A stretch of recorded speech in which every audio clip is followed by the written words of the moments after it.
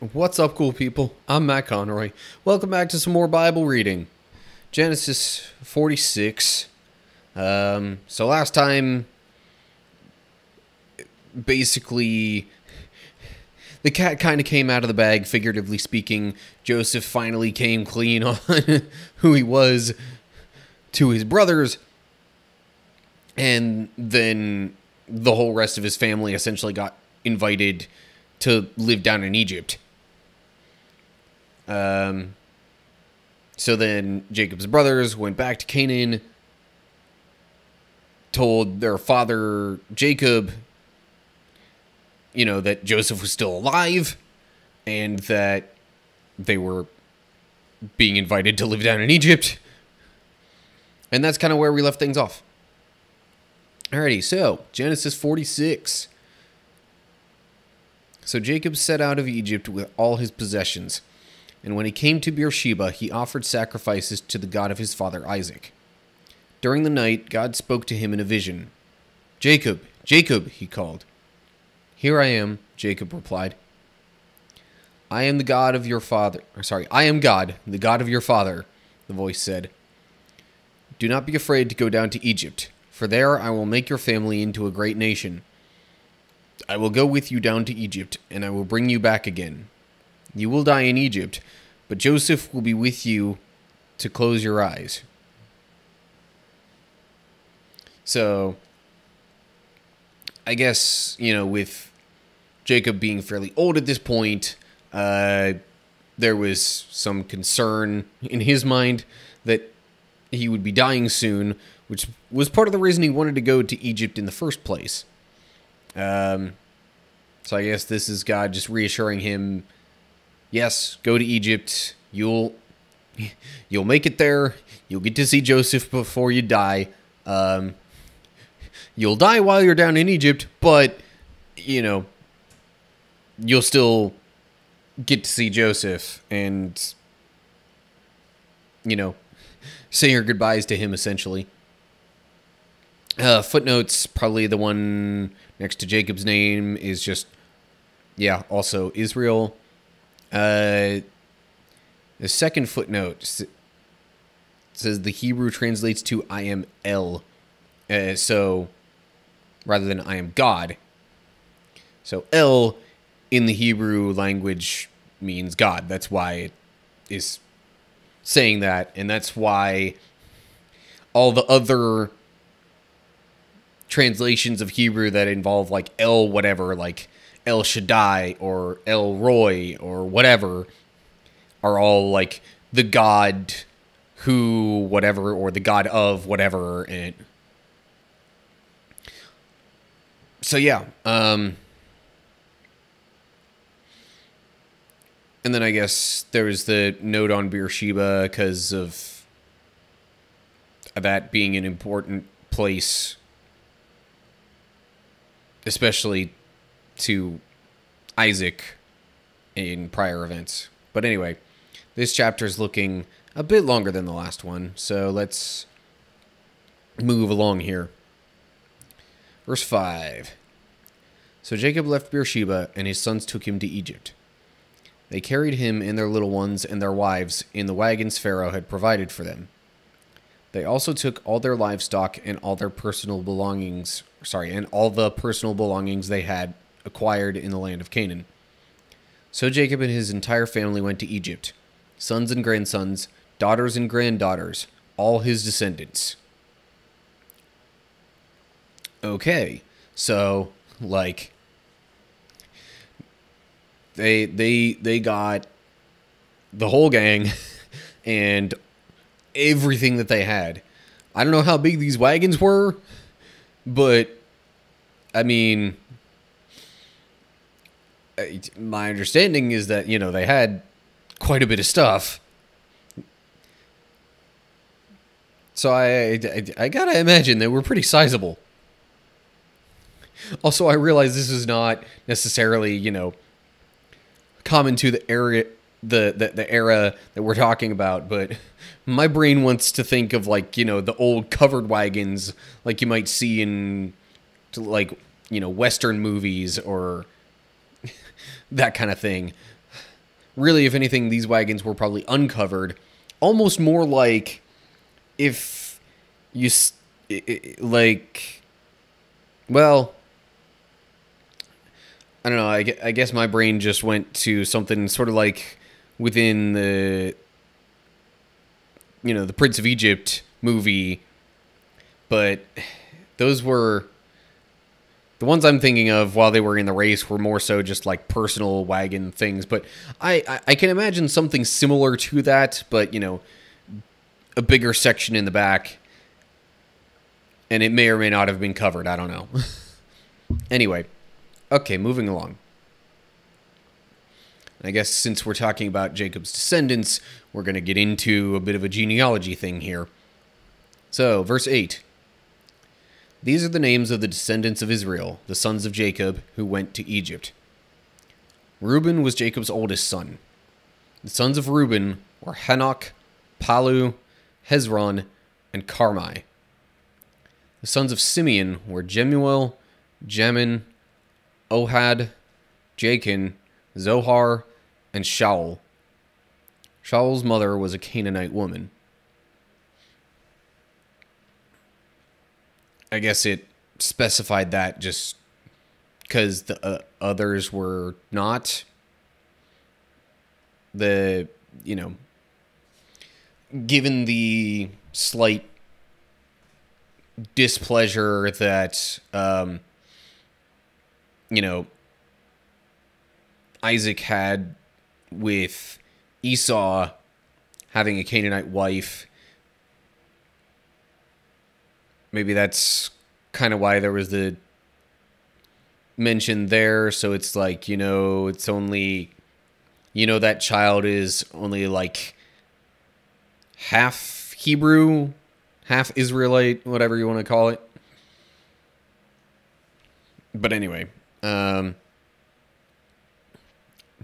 only halfway descended from Abraham, for lack of a better way to put it. Anyway, okay, so the sons of Levi were Gershon, Kohath, and Merari. Sons of Judah were Onan, Shelah, Perez, and Zerah, though and Onan had died in the land of Canaan. The sons of Perez were Hezron and Hamul. Also, this stuff about, and Onan, we read about back in, like, chapter 38 or something like that. Maybe that was to give us some background information on this, so we would know that they had died and why and how. I don't know. Anyway, verse 13. The sons of Issachar were Tola, Puah, Jashub, and Shimron. The sons of Zebulun were Sirid, Elon, and Jaleel. These were the sons of Leah and Jacob, who were born in Paddan Aram, in addition to their daughter Dinah. The number of Jacob's descendants, male and female, through Leah was 33. I don't recall it numbering the descendants in previous genealogies. Just interesting note that might be the first time that is used in the Bible. First time that's brought up. Anyway, so all of that from verse 8 through here, that was all just Leah's sons and corresponding grandchildren. Anyway, the sons of Gad were Zephon, Haggai, Shunai, Esbon, Eri, Arodai, and Oreli. I don't know if they actually all have the long I pronunciations like that. I just was on a roll with it, so I kept going with that. Also, just remembered, I have not been addressing footnotes. So, footnote next to Puah says, as in Syriac version, and Samaritan Pentateuch, Hebrew reads Puvah. Okay. Jashub, as in some Greek manuscripts and Samaritan Pentateuch, Hebrew reads Lob, or would that be Iob? I would assume, given that it's the start of a name, that would be a capital I. So, Iob? Anyway, and then there was another footnote next to Zephon, as in Greek version and Samaritan Pentateuch. Hebrew reads Ziphion. So most of these footnotes seem to be related to names and which manuscripts they came from, essentially. Anyway, moving on. So the sons of Asher were Imnah, Ishva, Ishvi, and Beriah. Their sister was Sarah. Beriah's sons were Heber and Malchiel. So, not only are we getting into grandchildren of Isaac, but now also great-grandchildren. Anyway, verse 18, these were the sons of Zilpah, the servant given to Leah by her father Laban. The number of Jacob's descendants through Zilpah was 16. So Gad and Asher were Zilpah's children, and then, of course, the associated grandchildren and great-grandchildren were mentioned there. Where did it mention? Because there was... Okay, so there was Leah, Rachel, Zilpah, and there was another one, I guess. Okay. For a second, I wasn't seeing that one, and I was like, okay, what? Anyway, so the sons of Jacob's wife Rachel were Joseph and Benjamin. Joseph's sons, born in the land of Egypt, were Manasseh and Ephraim. Their mother was Aseneth, daughter of Potiphar, priest of On, which Greek version reads of Heliopolis. That sounds like a familiar footnote. Benjamin's sons were Bilhah, Becher, Ashbel, Gera, Naaman, Ehi, Rosh, Mupim, Hupim, and Ard. Benjamin had a lot more sons, apparently. These were the sons of Rachel and Jacob. The number of Jacob's descendants through Rachel was 14. Son of Dan was Hushim. Sons of Naphtali were Jazeel, Gunai, Jezer, and Shillem. These were the sons of Bilhah, the servant given to Rachel by her father Laban. The number of Jacob's descendants through Bilhah was 7. That also seems to have decided the order of appearance of the children.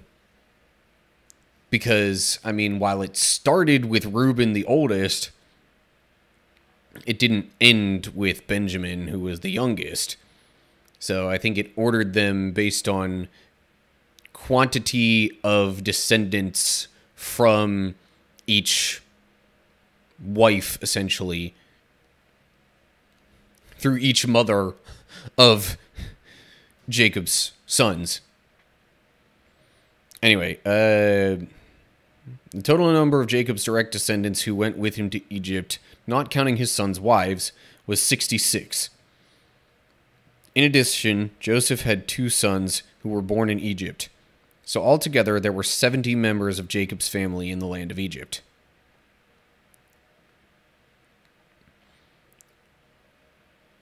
Okay, so he had 66. Oh, wait. Number of Jacob's descendants who went with him was 66. So maybe that wasn't then counting Joseph, his wife and the I don't know. Anyway. Okay, moving on. Verse 28. As they neared their destination, Jacob sent Judah ahead to meet Joseph and get directions to the region of Goshen. And when they finally arrived there, Joseph prepared his chariot and traveled to Goshen to meet his father Jacob. When Joseph arrived, he embraced his father and wept, holding him for a long time. Finally, Jacob said to Joseph, "Now I am ready to die, since I have seen your face again and know you are still alive."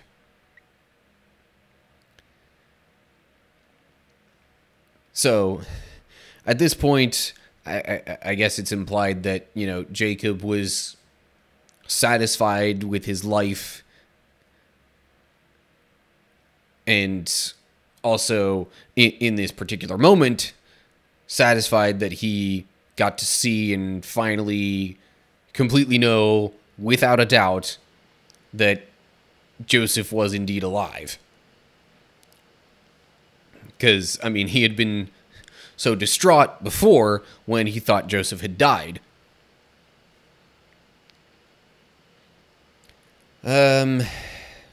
Oh, forgot about these earlier footnotes. So, footnote related to Joseph having 2 sons born in Egypt. Greek version reads 9 sons, probably including Joseph's grandsons through Ephraim and Manasseh. Okay. So then altogether there were 70 members. Greek version reads 75 because of the previous note reading 9 sons, I guess.